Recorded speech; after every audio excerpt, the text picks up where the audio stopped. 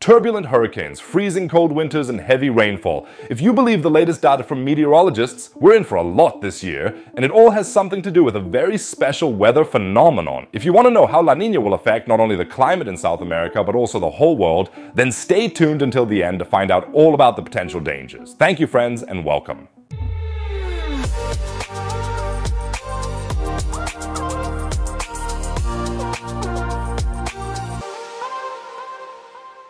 Winter is coming. It's not just the protagonists in Westeros who are dreading a bitterly cold and long winter. Here in the real world, the thermometer could drop extremely low this year too, hopefully in contrast to my subscriber numbers. And if you are as enthusiastic about science as I am, then I would be very happy if you subscribe to the channel now and help me reach even more people with my videos. Thank you very much. That a cold winter is now set to hit the real world like a Westeros. According to data from meteorologists at the National Oceanic and Atmospheric Administration, who believe that there is a fairly high probability that a drastic weather phenomenon will pick up speed in the second half of the year. La Niña is returning, bringing with it a cold winter, significantly more dangerous hurricanes, and probably catastrophic flooding, which in recent years has caused not only crop failures, but also numerous deaths in the affected areas. Researchers assume that La Niña will begin between June and August, so there's not much time left. Oh God, let's go shopping.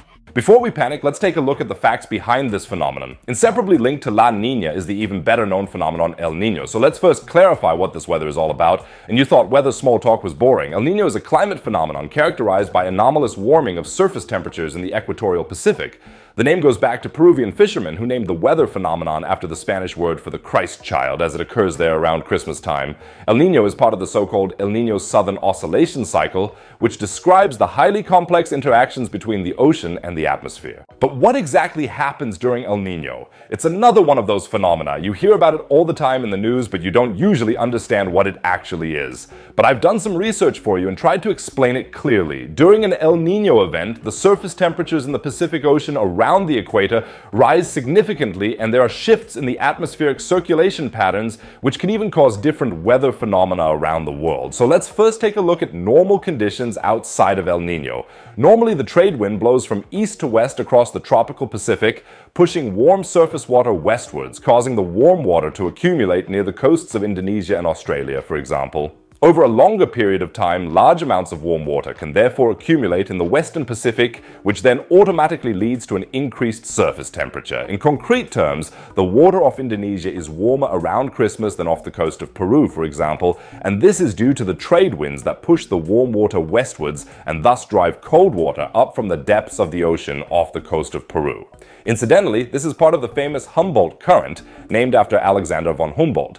However, El Niño can cause the trade winds to weaken so much that the Humboldt current is also affected and warm surface currents suddenly flow back eastwards. As a result, the Humboldt current slows down and then almost comes to a standstill. Off the coast of Peru, the water then becomes very warm and the cold water from further down no longer reaches the surface. This actually has drastic effects on the environment. The plankton dies and many food chains no longer function properly, and the increased evaporation can also lead to heavy rainfall on the western side of the Andes. This in turn leads to landslides and flooding, putting the lives of the inhabitants at risk. On the South American coast, an El Niño phenomenon causes the East Pacific to warm up and the water in Australia and Indonesia to cool down as a result. Normally, this leads to an area of high pressure in the Eastern Pacific and an area of low pressure in the Western Pacific, and the air currents, also known as the Walker circulation, then push warm water from Southeast Asia to South America. That was a very rough outline. However, it is important to emphasize that the mechanism behind El Niño is really highly complex, about as complex as finding the right arancini recipe, except that it's not about rice varieties and the doneness of eggplants, but about more epic things like ocean currents, air pressure systems, and atmospheric oscillations that contribute to these phenomena. When I hear that, I'd rather become an arancini tester than a meteorologist. So now I've been talking about El Niño all this time, but this is supposed to be about the climatic counterpart La Niña, which is inextricably linked to El Niño, and what the researchers are predicting for La Niña this year doesn't sound so good.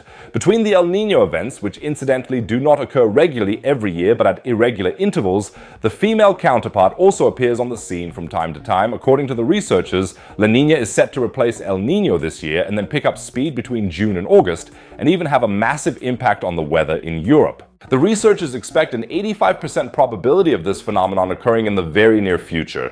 La Niña will have a strong influence on the world's oceans. This phenomenon is characterized by cooler surface temperatures in the equatorial Pacific. In contrast to El Niño, where the water warms up, during La Niña the water in the equatorial Pacific cools significantly and atmospheric circulation is strongly influenced, which in turn leads to increased precipitation in some regions such as Australia and Southeast Asia, while other regions such as North America may tend to become drier. Researchers are very good at predicting climatic changes, and they have already found that the typical current El Niño patterns have changed or even disappeared, which is not at all unexpected. The researchers now assume that the warm surface temperature anomaly will continue to decrease and reach a neutral level by June. In addition, the researchers have discovered changes in the depths of the Pacific that also indicate that El Niño is weakening further and La Niña is taking its turn. For example, a so-called Kelvin wave moves further eastwards and continues to rise, causing colder water than usual to reach the surface. But it gets really exciting when we take a look at the effects of La Niña. We now know that the phenomenon causes changes in atmospheric circulation. We can only really determine the effects once El Niño has gone completely to sleep. Nevertheless, researchers have recently discovered something very concrete. The hurricane season in the Atlantic will tend to be more active than in previous years. This is due to changes in the wind from the surface to the atmosphere. This is known as reduced vertical wind shear, and these are exactly the perfect conditions for hurricanes. But that's not all. The climatic conditions of certain regions are intensified by La Niña, which means that there could be heavy rainfall in Southeast Asia, for example, while entire areas in South America could dry out. The west coast of North America is likely to experience unusually high temperatures, and we will also feel the effects here in Europe. For example, the foothills of the stronger hurricanes could also reach Europe. This means that we should prepare ourselves for stormy times. And not only that, it's also getting colder. In 2010, for example, we experienced very low temperatures for many weeks, and La Niña is likely to bring such cold weather to Europe again. So we could possibly be looking forward to a snowy winter and a white Christmas. Of course, it is not yet possible to say with certainty how La Niña will affect us, but the trend is clear. It will be colder and drier than we are used to, and this year's winter will probably not be so disgustingly warm and wet. To be honest, that suits me just fine. Let me know what you think. But we still have to keep in mind that these are all just statistics and that the location is far away from us. Nevertheless, the researchers are keeping an eye on all the climatic conditions here, and as soon as the weather situation changes or La Niña becomes more concrete, I will of course tell you about it immediately. But this is only possible if you follow the channel, so keep pressing the subscribe button. If you want to hear more about upcoming weather phenomena, click on the video below. It's also really exciting, and as always, please visit my Astro store and get the t-shirts from the videos. Otherwise, I'd say see you in the next video. Take care, friends.